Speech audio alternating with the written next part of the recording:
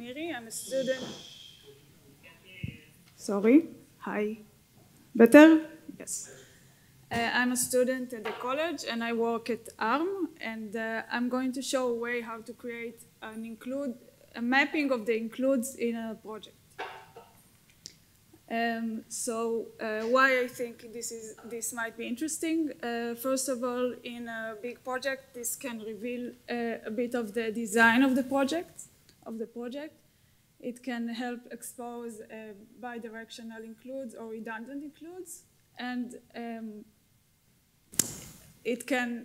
you can get a better estimation of the effect that the change in an include in a header file will have on the project. The way I will present is by creating a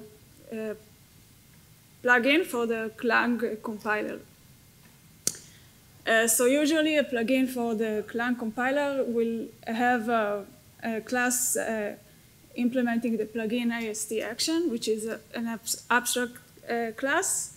It will have an event listener, which will react to the compiler events that interest us. This is where the main logic of the plugin will be.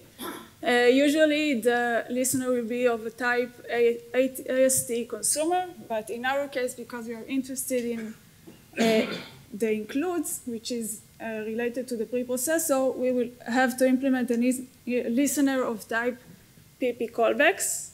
And finally, the plugin will have to be registered in Clang's front-end plugin registry.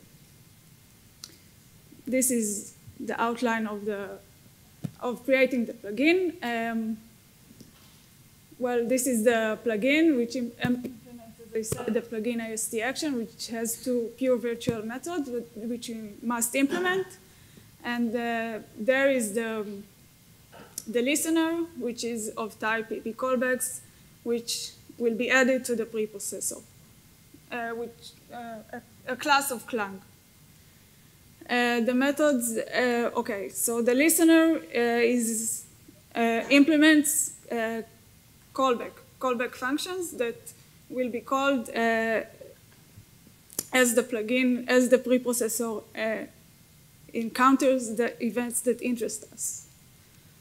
So the first callback that we need to the main callback that we need to implement is file change. This callback is being invoked every time that the preprocessor enters a file and exits a file. The way to separate these two events is by the reason parameter, which is enter or exit. Basically, what we will be doing is stacking up the file names that the preprocessor enters, and as we enter a file, we put the file name at the top of the stack, and when we exit the file, we pop it out of the stack. Every time we enter a file, it's basically included in the file which is at the top of our stack. So many times the preprocessor skips files which it doesn't need to visit because of reasons of optimization. So, but we still want this information in our output. So we will need to implement the file skip method as well. The file which are skipped will be considered as entering them and exiting them at the same time.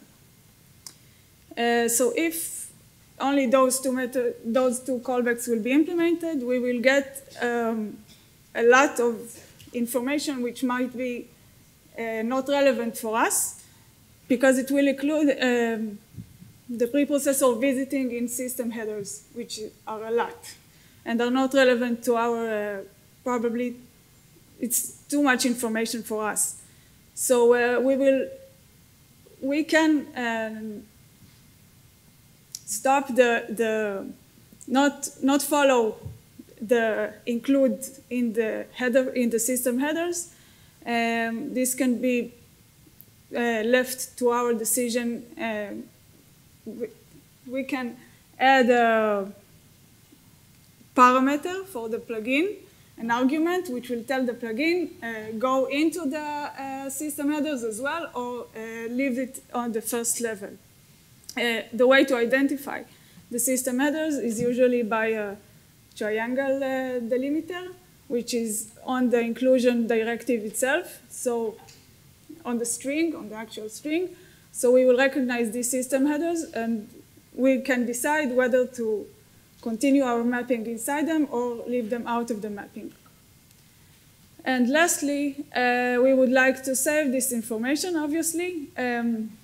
So right before the preprocessor finishes its work, we will write the information into a file at the end of the main file callback. The information will be written in a hierarchy, באופן היררכי. Files which are included in a file will be considered as the file's children. One of the formats, the format that I chose to write this information into a file is a format that can be read by graphies, which will paint a beautiful graph of the includes. So I have here a simple example, a very small program from a course I took here at the college. 10 classes, probably, the entire program. The painted nodes, the nodes in color are my headers, the user headers, and the nodes in white are the system headers. As you can see, I chose not to go into the includes, into the files the system headers includes, just to get this is a decision I made after I saw this picture, which is not too informative. So this is it.